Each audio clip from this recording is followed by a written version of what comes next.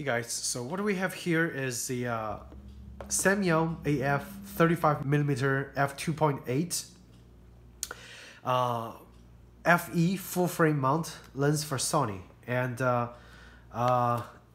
they also go by the name of Rokinon. It's a Korean manufacturer, and I've got this lens because the 35mm Sigma f1.4 art lens that I've bought apparently had a malfunction and non-functioning AF. So I returned that lens. Actually, the lens is in exchange for a different one. And I bought this one because my friend actually bought the exact same lens, and I was playing with this lens, and I was quite impressed by what this little pancake lens can do as a 35mm f2.8. And so I bought this one. I bought it used on eBay, and I think it cost me about $240 shipped. And the condition of the lens, of course, is like new. So I'm gonna take it out and give it a few tries on my A7 III camera, and then let you guys know what I think of this little tiny lens. So right off the bat, out of the box, a little nice lens case, and it feels super light, almost no weight at all.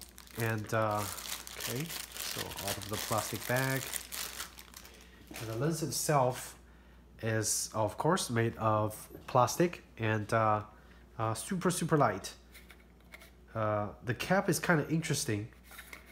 So the cap is you can remove this. There are two caps. One is over here.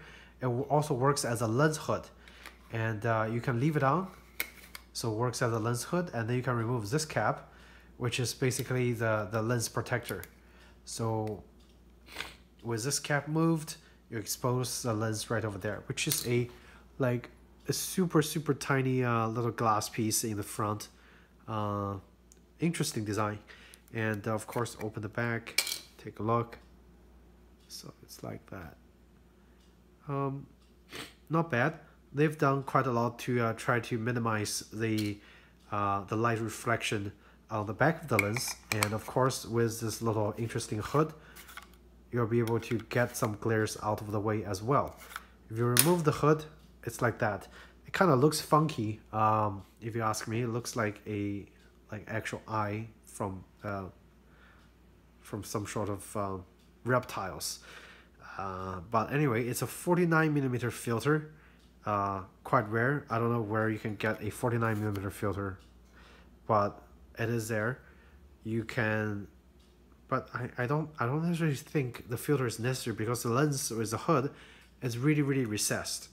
So I'm gonna put it on my camera. I'm gonna just test the general AF speed.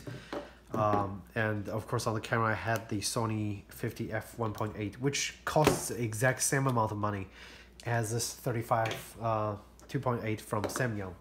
So put it on, let's give it a try. And now this lens actually truly makes this camera a portable workhorse, because right now it's super compact. And I love 35mm because it's so versatile. You can shoot some close-up portraits with this, and if you want some more of the environmental detail, you just stay back a little bit and then you get everything. So which is really nice. Turning on the camera.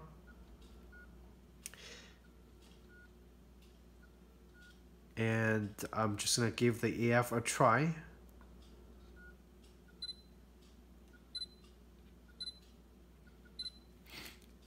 And right now it's in the single AFS mode, not continuous focus. And I have pre-focus enabled, so try to find some objects. Flip out, might be easier for you guys to see. And of course it's silent motor. The focusing is very quiet. And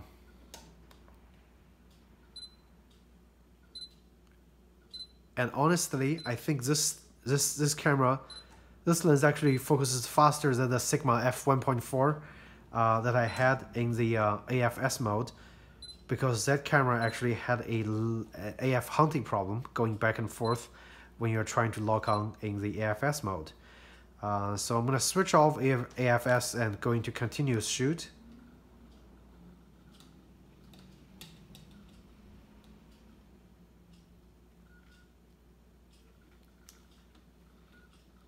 And it's able to lock onto the subject most of the time. The focusing sounds a little noisy compared to if I'm actually using a Sony lens. This is a fairly noisy AFC focusing, but it does lock onto objects just fine. So I'm going to change to the wide automatic area AF.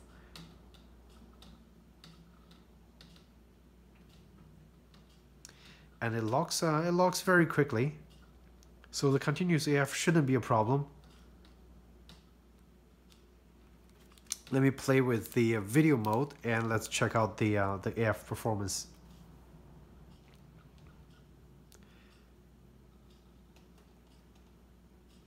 So I'm gonna have this in the front. Okay, let's start. Basically right now the lens is picking the focus point. So now it's focused onto the lens case. And now it's focused on the back. And of course the windows and back onto the lens case.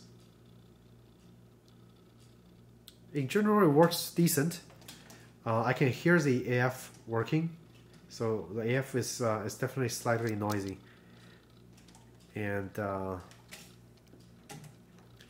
in terms of the AF speed, it's decent, because right now I have every the autofocus setting at default. I didn't change the AF sensitivity at all, so everything's default. So it's not focusing super fast, and it's not changing the focus super fast.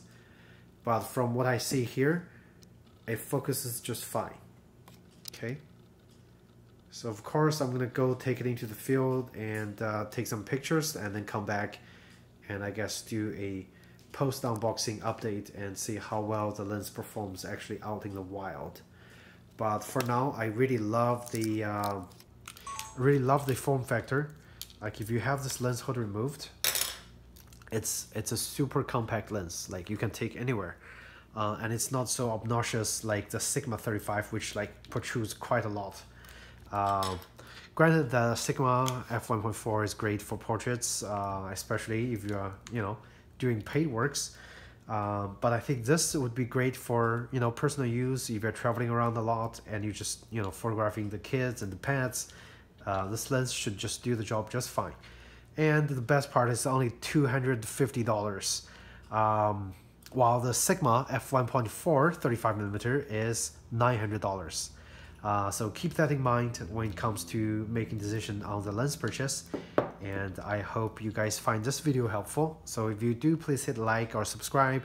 And if you have like anything you want to talk about the lens, feel free to write in the comments section below. Again, thank you so much for watching and take care.